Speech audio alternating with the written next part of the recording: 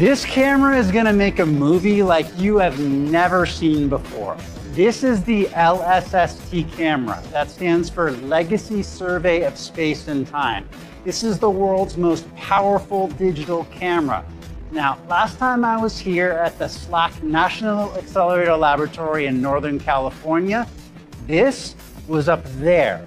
It's down here because after 20 years of planning and engineering and testing, it's finally ready to make that movie that will show scientists a look at the universe like they have never seen before. There's a lot to be impressed by when looking at the world's largest digital camera. It's complete with the largest lens in the world at 5 feet across.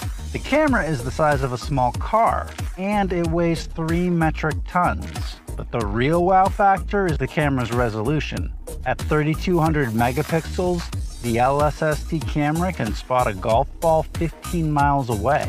And it's that clarity that scientists say will help create one of the most detailed maps of the sky we've ever seen.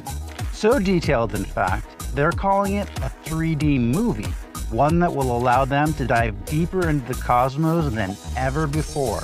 What a survey means is that instead of our telescope and camera looking at individual particular objects, we're going to get images of every part of the available night sky. We'll see billions of galaxies, billions of stars, millions of objects, asteroids in the solar system, and that will enable a really fantastic range of different scientific investigations. In some ways, the camera works a lot like the one on your phone. Light passes through 3 lenses and a set of filters before hitting a focal plane that captures an image. But unlike your phone, the lenses don't focus the light on their own. The camera is designed to work together with the telescope. Our telescope actually has a somewhat novel design. It has 3 mirrors, and the mirrors collect the light and they do most of the job of focusing. The lenses, their primary job is to make sure that different colors of light from the same object end up in the same place in the focal plane. Now, the other really interesting thing I wanted to point out here is on the focal plane. On those 201 sensors, you might notice that there's 2 different shades of blue. The reason for that is they had to place the order for those sensors from 2 different companies in order to get them done in time because they're so specialized and so hard to make. That shutter is actually so big, it had to be broken down into 2 pieces just to fit inside the camera. Now, it takes just 0.9 seconds for the shutter to either open or close, and it's going to do that 1,000 times every night.